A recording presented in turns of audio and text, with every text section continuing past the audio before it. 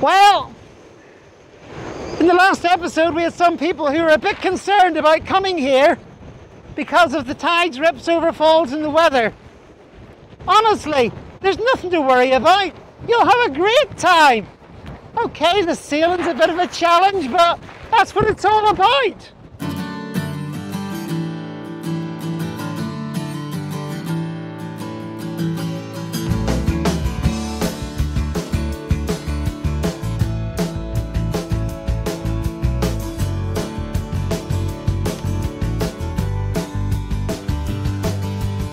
Hello everybody, and welcome back to the second of our Where We Learned Our Lessons the Hard Way set of videos. This one is concentrating on Northern Ireland and the Southern Hebrides. There's a link up here to last week's, which deals with England, Wales, the Isle of Man and parts of southern Scotland, basically the Irish Sea area. So once again we're going to do it in reverse order of what gave us the most collywobbles, and just basically tell you what we did. So we'll start off with number 10, and that's the Burnt Isles up the top of the Cals of Bute. Now, it was actually a very easy passage. I mean, we just went, ooh, and we were through it. But the pilot scared the pants off us. The channel looked so narrow, and we'd talked to some other people who said, you've got to be tricky, it's got to be careful going through that. It is a narrow channel. Of all the channels that we've ever been through, it is by far and away the narrowest. So, it was like, you know, two or three boat widths, wasn't it? Yeah. So you can have a lot of issues purely because you've got a lot of water going through it, a very narrow channel. But as you can see here in this footage, it is very, very skinny. It's by far and away narrow. Very narrow.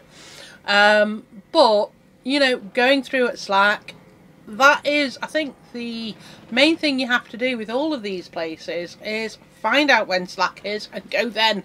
Yeah, don't try and go through at the top of the run of the tide. No, because, you know, if you're barreling through there, then, you know, you've not got much room to manoeuvre. And when you're in these areas, when you're going through barreling, because we've barreled through quite a few gaps, you haven't got as much control over your boat.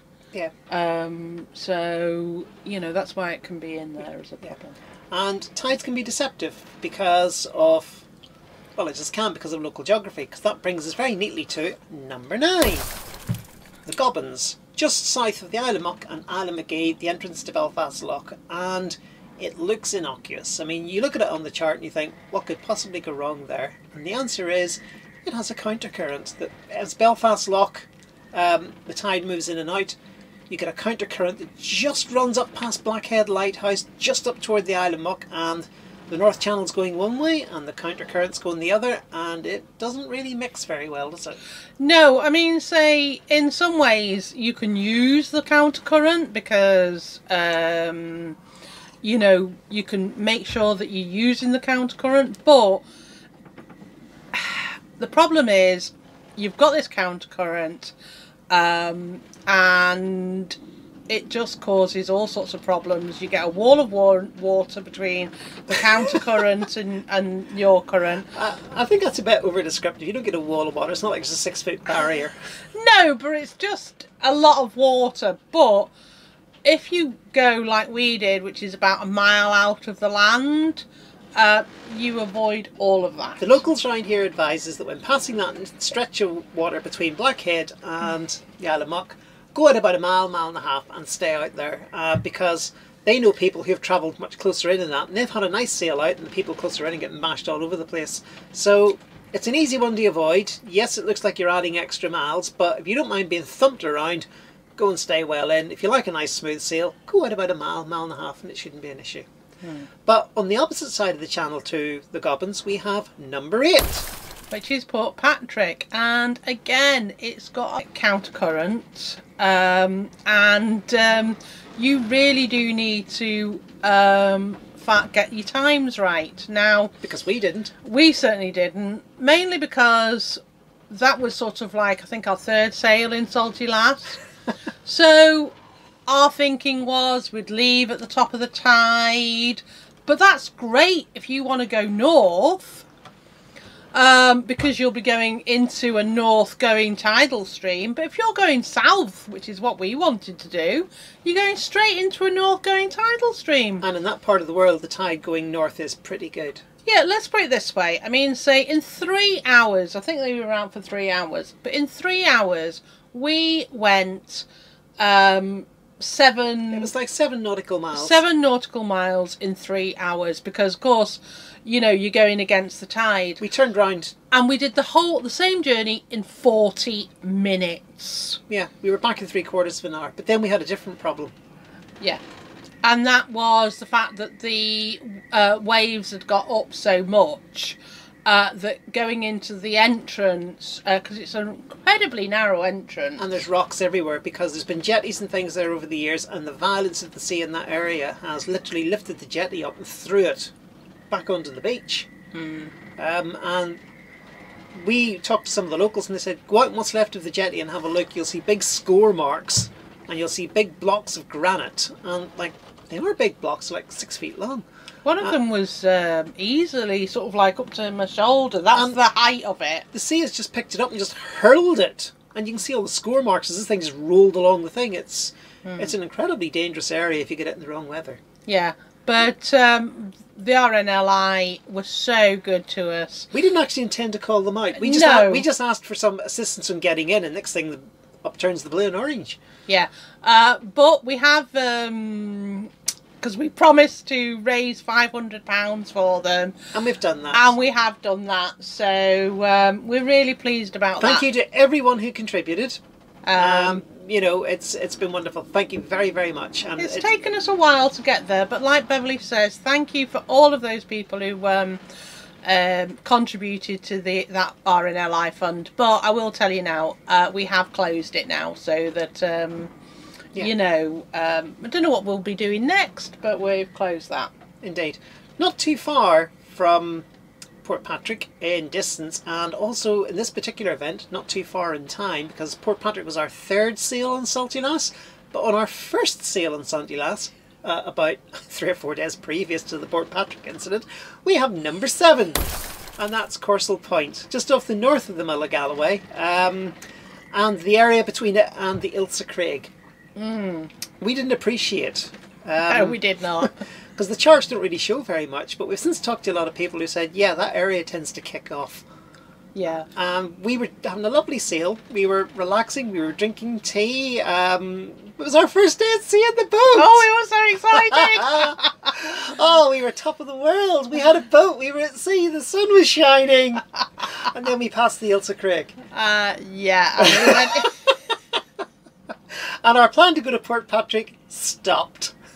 Yeah, because the seas just kicked up, because, as I say, there's in that area, you know, you've got upwellings and things of that nature, and as soon as you get into an upwelling, you're also up a bit from a headland, and if the tide is coming up that way, I'll bet you it whirls and eddies and all sorts of things. Yeah, that's why there was upwellings and things like that, and there was, you know, once you've got an upwelling, any wind over an upwelling is just like nightmare.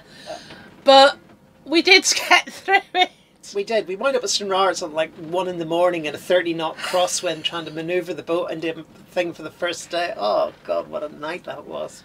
But it was an adventure. Oh yeah. And it was Gainer's drowned rat moment. And just for posterity, here it is again.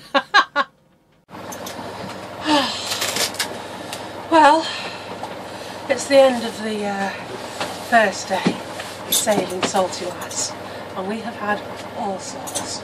We've had beautiful, calm, glorious weather, and as you can see, we have had howling gale. Oh dear.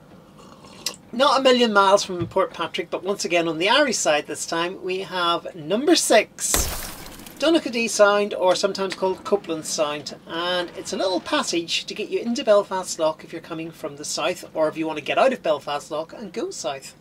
Once again, it's one of those that looks pretty tricky on the pilotage. And it looks really, really skinny. But I can tell you now, in comparison to, say, Calf of Man or the one we were just talking about at the beginning. Oh, Burnt Islands. It is huge. Yeah, but the area between the islands is and the mainland is quite big, but the passage as marked with the buoyage isn't particularly wide. It isn't particularly wide, but you're still talking... It's wide enough. On the passage, on the charts, it looks like you've got a corkscrew round, but really, in reality, you can actually get the buoys lined up with each other quite well. And you can just go through. And you can just run straight through it. It does go at a fair clip there. Oh, yeah. And you can get a little bit of speed under your keel. But it's in a way, it's like a little slingshot. Because you can be whipped through there and then you're out into the Irish Sea, or whipped through there. And you're into Belfast Lough. But coming in once, when we were coming through Donaghadee Sound, we whipped through there, and the tide was running out at the time, and we were running across. So just at the bottom there was a lot of overflows. Yeah, basically where the tide coming through the passage met the Irish Sea tide. Yeah, because it was coming, you know... Because once again, this is an area where the tide flows in slightly different directions at slightly different times, and we just slammed into a lumpy bit. But it was soon over. It was just sort of like very lumpy.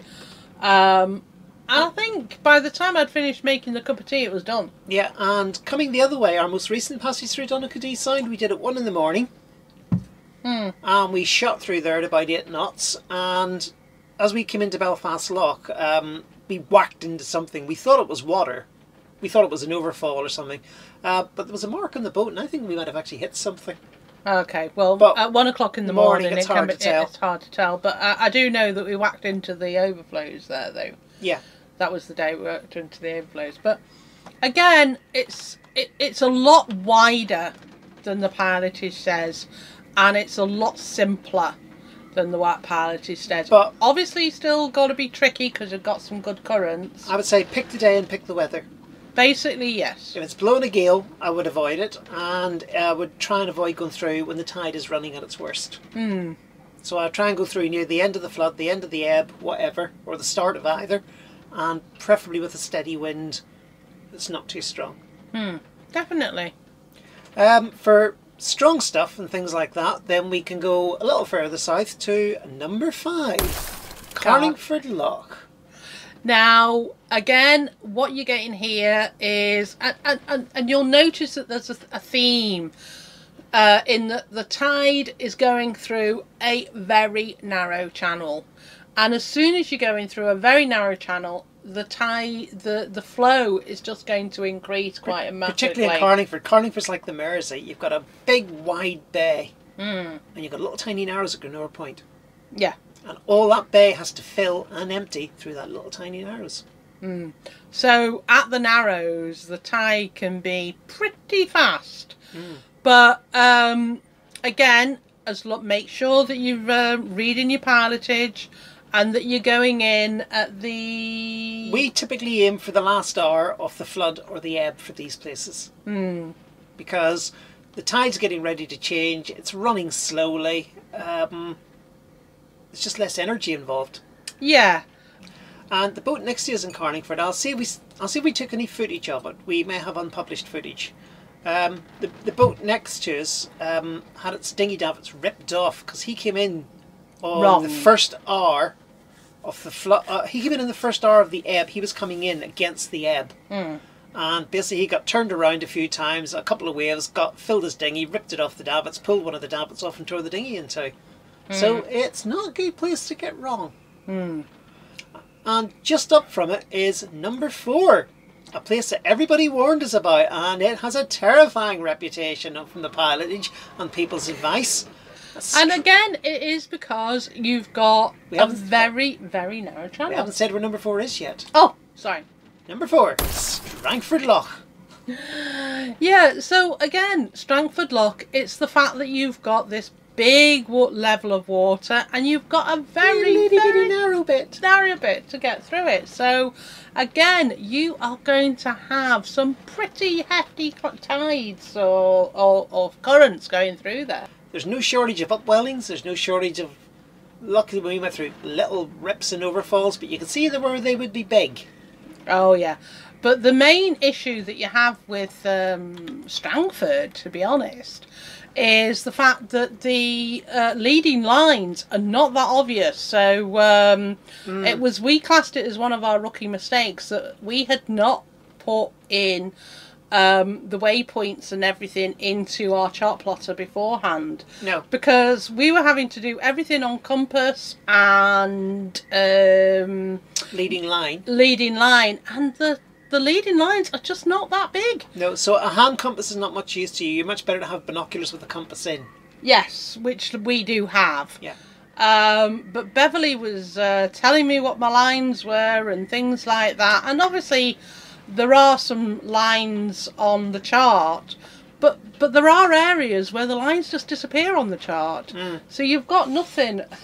You just got to use your best judgment at that point. You have. So Strangford Marina is, well, there's no marina in Strangford. It's Portaferry. Portaferry has the marina. But ferry gliding is an essential skill there. It is, because the tide runs through the marina at quite a rate. So when you're coming into it, you've got to ferry glide your way into that one. Yeah. But I tackled it, and you know, you just do it. You just do it. It's just as you're going round places like the Irish Sea, reading charts, learning how to ferry glide, learning how to do all these various things. It's just part and parcel of the job, really. Well, let's move on. Number 3. Fairhead, Torhead, Ballycastle, Rathlin, that whole area up there. I was absolutely woo about that area. We went with some locals who had made the passage before, and we just followed them and followed their lead, didn't we? Also, again, that's an area where you can come in. Again, it's very narrow, but basically by coming in, you can avoid some of this. But again, it's one of those areas where so we'll just when you can come in on the inside track. Yeah, we'll just say a little thank you to Dave and Terry and Owen and Harris, who we all went up with on that particular journey. We all had separate boats, but you know, it was it worked out better than we thought. Well, the second half of the journey did. We'll talk about the first half of the journey in a couple of minutes. Yeah, but like I say, it was just because there's so much rips and overflows and things like that, you know. You've got the Atlantic coming around that corner, and it's being squeezed between Scotland and Northern Ireland, and it's got Rathlin Island sitting in the middle like a big bludgeon, and you get eddies and whirlpools and all sorts of things to the east of Rathlin. So, you know, like we went through in fair weather, but there was tons of upwelling. There was more upwellings than I've seen anywhere else, which basically means that you know, if you get it wrong, you'll know about it. You'll know about it if you get it wrong. One thing it has in common with South Stack, apart from the nasty reputation, is that this is one of these places where an inside passage exists. In fact, probably the inside passage is probably the only way to go, to be honest. But we stayed literally about 50 or 100 metres off the shore. Yeah. And even there was still a lot of upwelling. There was a lot of upwelling, but again, it's one of those one areas where yes, there is an inside track, but it doesn't last for long. No, and don't make the mistake of once you get round Fairhead thinking you can go out into the bay, because if you do, when the tide pulls up, it'll just push you back around the corner again. Stay on the inside track. The other thing though is make sure you read your pilotage for going in and out, because going in, I think you've got so many hours that you can go in, which is but on the going out, your time of your window to go out is a lot narrower. It's asymmetric. It's asymmetric, so do read your pilotage on that one, because I do know that the going out window, which we didn't do, no, is smaller, because from that area we went north to Scotland, and that takes us to number 2. Doris Moor and the sound of Ling, I think it's pronounced. Look, I'm not good at Scottish Gaelic, so I'm doing my best here. It is one of those areas which, even on a good day, looks bad. Again, because you've got, you know, you've got a lot of funneling of wind because of the way that the islands are and things like that. It's the sea locks, isn't it? It's the sea locks. You get a lot of funneling, but you've got all these islands and they just make beautiful funnels for the wind to come down. And the tide to go against them. It's one of those places you don't want to have push-on-itis. You know, don't think that you've got to go today for some reason or other. If it looks like it's going to be evil out there, stay in, go tomorrow. There's always tomorrow. Yeah, and that's the only problem though, is sometimes when you think, oh, it looks fine. Don't go there. Anyway, once we'd gone to Scotland, we had to come back to Northern Ireland, so that meant we had to face number 1 again. And number 1 is our northern nemesis. We've got Chicken Rock in the south, and in the north we have the North Channel. The main reason that the North Channel can be treacherous is you've got just an awful lot of water going up and down it. You've got an awful lot of water, and it likes to go up and down at some ferocious speed, like 3 or 4 knots everywhere. Yeah. And if you get the wind against that, and you may do for 6 hours at a time, it can be a nightmare. The day we went to Ballycastle, we went with the locals, and everything was going peachy until we turned the corner and went into the North Channel, and then we got absolutely slammed with a 30-knot headwind and a 4 or 5 knot tide going the other way. And one of the other boats in the convoy actually commented that he could see our keel on a couple of occasions. Now, I'm not being funny. Seeing keels, not a good thing. It's not a good thing. Especially when the boat is more or less upright. We came off one wave there, and I thought that was the day we had broke the boat's back. We hit so hard, I thought we'd wrecked the boat. So the upshot is that area, that one trip early on in our sailing career, I think it's mentally scarred us. And ever since then, when we've had to cross the North Channel, we wait for weather, don't we? Yeah, and since then, we have gone over the North Channel quite a few times, and I can tell you now, we have chosen no wind whatsoever on all of them. I don't think we actually chose it. I think it just happened that way. But we've seen the weather window come up. Oh, look, there's going to be no wind. We can cross the channel. Exactly. Yeah, so we've sat around somewhere to have had the clearance, then we've gone. Yeah, but the thing is, it does mean that we've motored over it a few times now. I'm happy with that.